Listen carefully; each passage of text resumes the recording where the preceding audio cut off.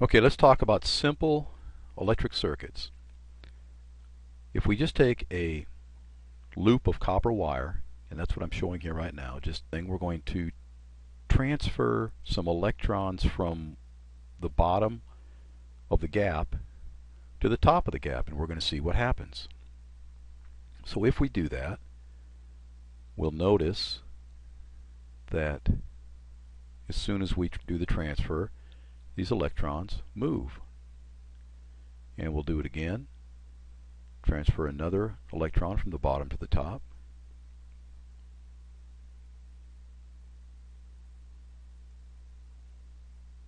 And we'll do it one more time.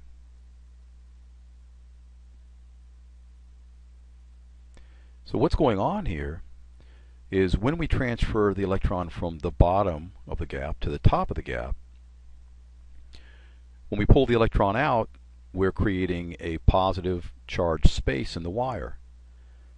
And that's pulling electrons into that area because electrons want to get as far away from each other as they can. So if they see an area where there's no longer an electron in place, they're going to expand into that area. At the same time, when we move the electron to the top of the gap, we're inserting a negative charge there that's pushing against all the electrons on the top, and they're all moving around. So we sort of have this pushing and pulling action going on in the circuit that's causing electrons to go around. Now, a better way to build a circuit obviously would be to have something that continually pumps electrons around, and that's what we do. We use a device called a battery. And so a battery just continually pumps electrons around in circles,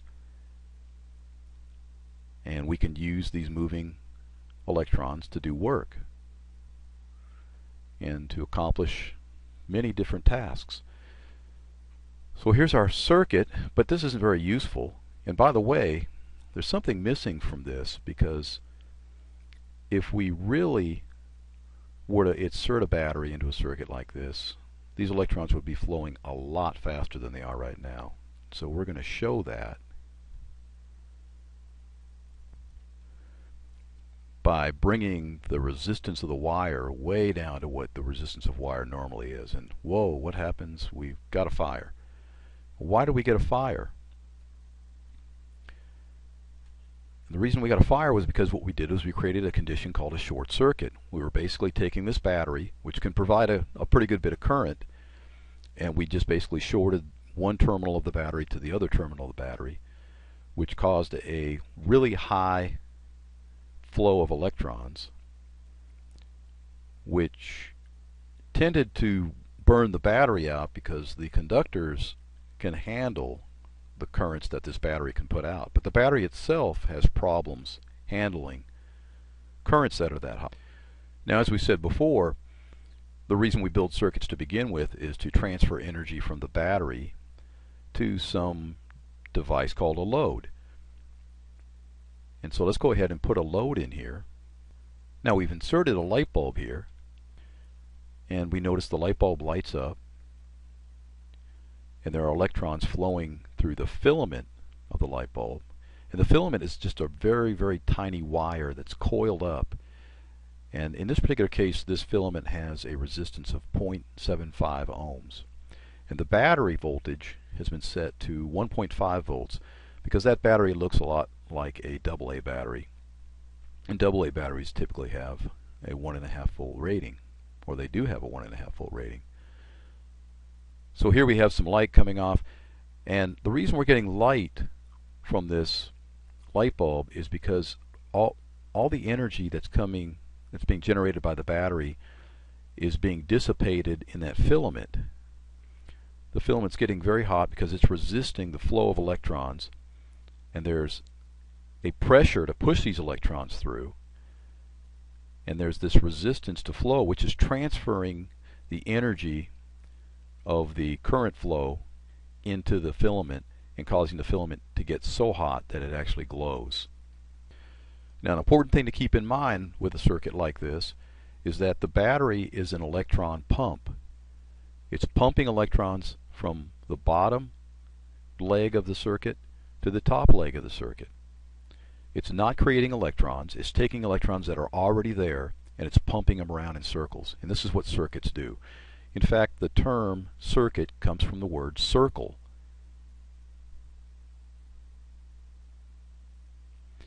Now later on we're going to look at different types of circuits. This is an example of what we call a series circuit. The battery is in series with the load.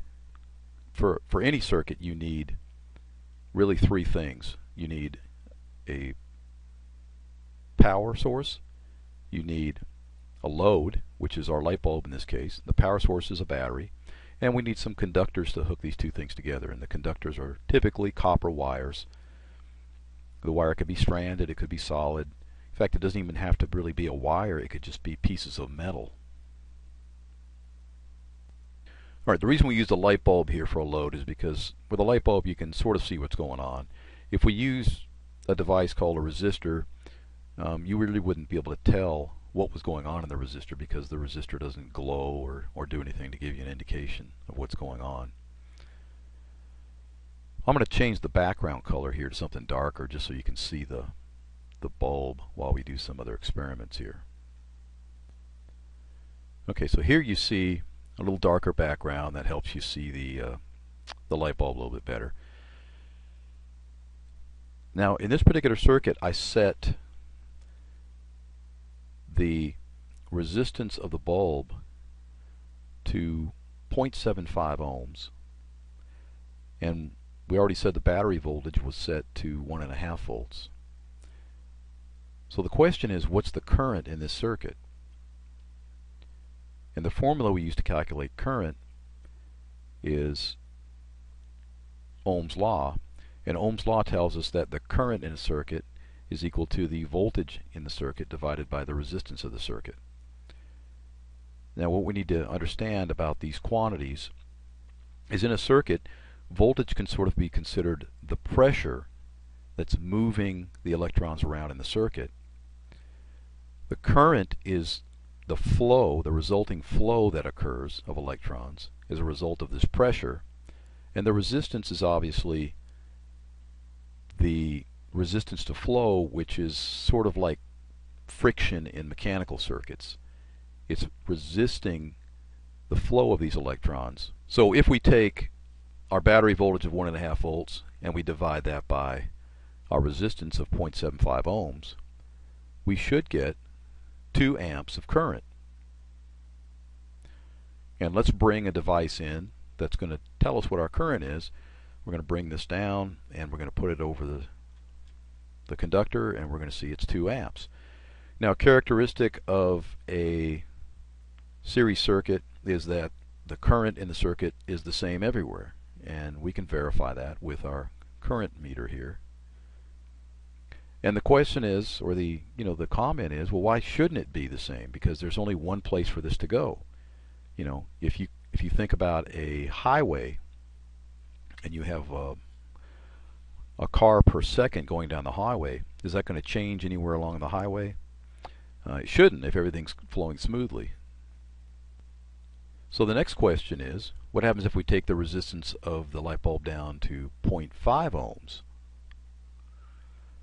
Well, if we do that, and I've already done it here, if we take this down to 0.5 ohms, then we have 1.5 volts from the battery divided by 0.5 ohms, and that should give us 3 amps.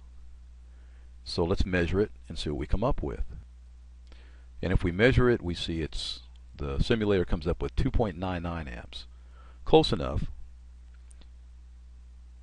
I found out that the simulator is not 100% perfect. The wires in this circuit have a little bit of resistance, but we're only off by 1/100 of an amp, which isn't bad at all. Now, what would happen if we increase? We've already discovered that if we increase the resistance of the circuit, we decrease the current. The question is, what happens if we increase the battery voltage? Well, let's try it. Let's change the battery voltage to 3 volts. Okay, so I've changed the battery voltage to 3 volts, and we can see that the bulb is a lot brighter now.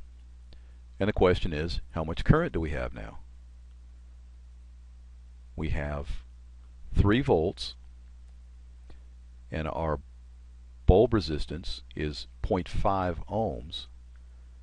So our current should be 3 volts divided by 0.5 ohms, which should be 6 amps. So let's measure it and see what we come up with.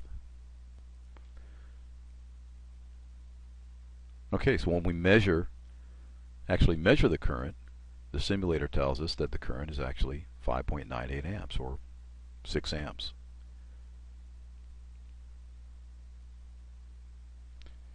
So Ohm's law works.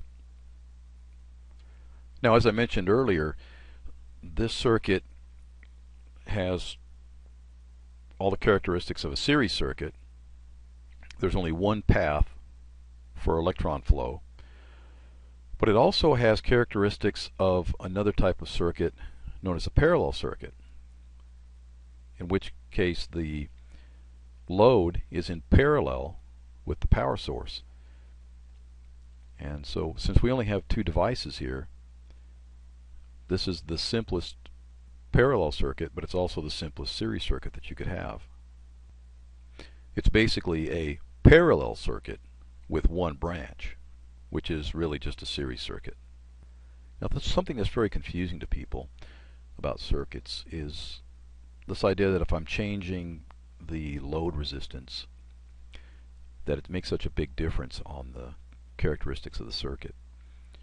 And the thing that you need to keep in mind is that in any kind of circuit, in most cases, the resistance of the resistor, and in this case the light bulb is our resistor,